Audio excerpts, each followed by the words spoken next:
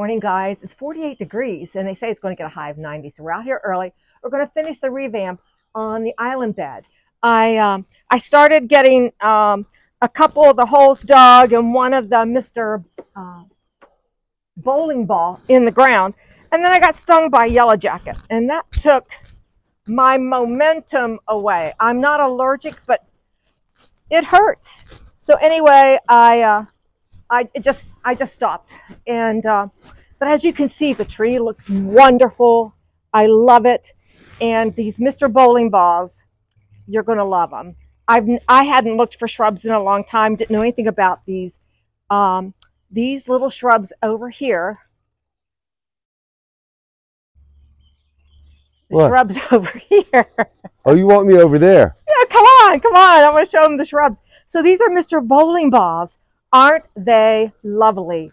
I got this one planted, and I've got the hole ready to go. Did you cut that wire?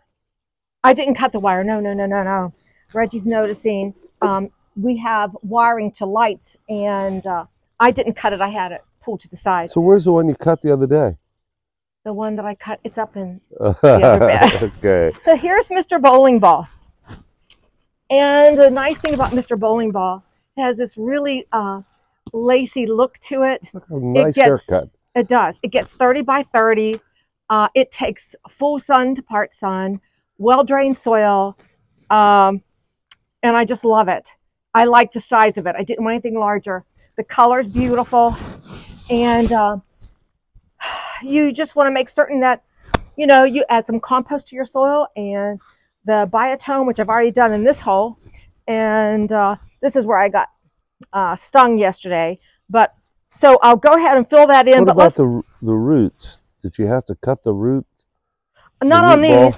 I didn't. These weren't as tight as the tree. Yeah. The tree, you saw I cut the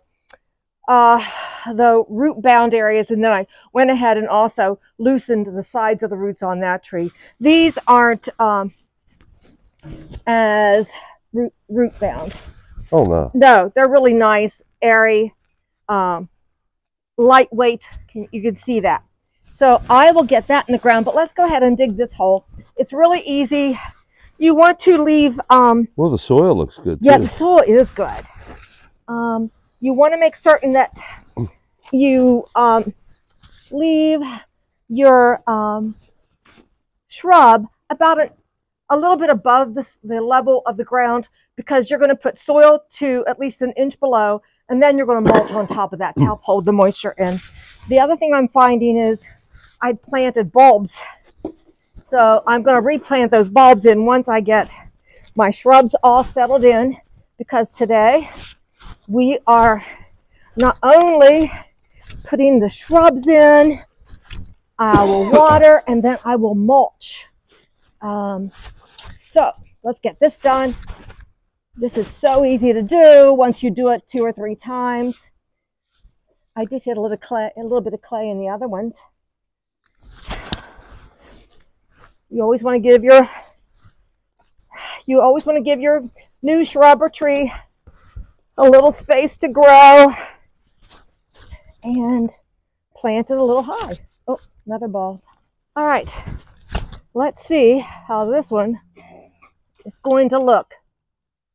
Yeah, the other thing I like to do to my holes is go down a little deeper, leaving the soil there, making certain that you don't have a hard pan. We have clay in this area, and oh, I remember all the clay. Yeah.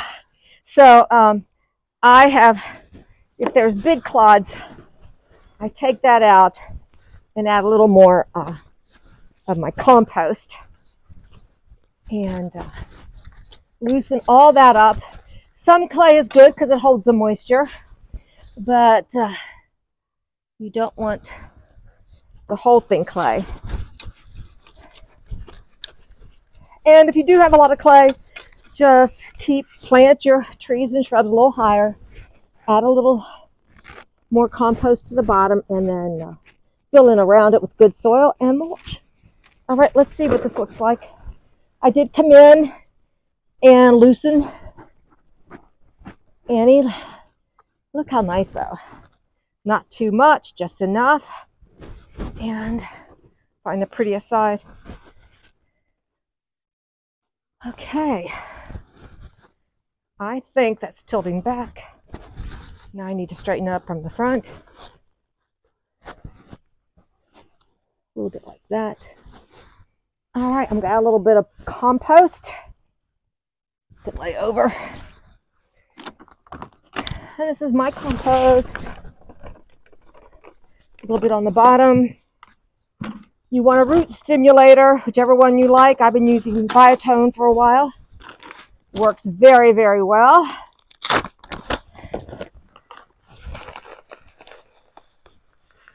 We'll add about a cup, half a cup to a cup. And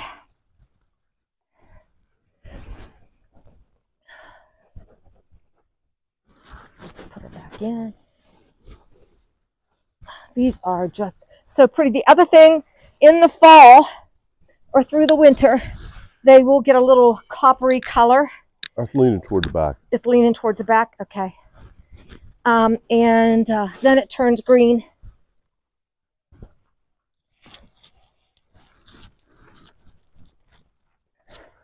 That's got it. It's got it? Yeah. Great. All right, so now all you do is you add your soil back, and you want to make certain you compact that. And the first season with any shrub or tree, you want to keep it watered. I may come every other day and give it a drink of water, particularly with this heat.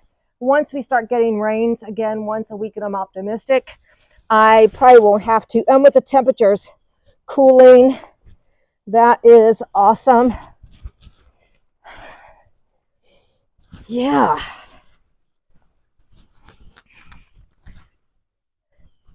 You also want to make certain that you have a little area where you can make a kind of a well. So when you do water, it will won't roll off of your plant. And this is a little bit of a slope, not a big slope. So we want to make certain we have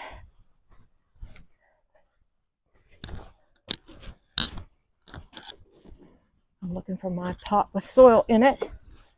Over here it is.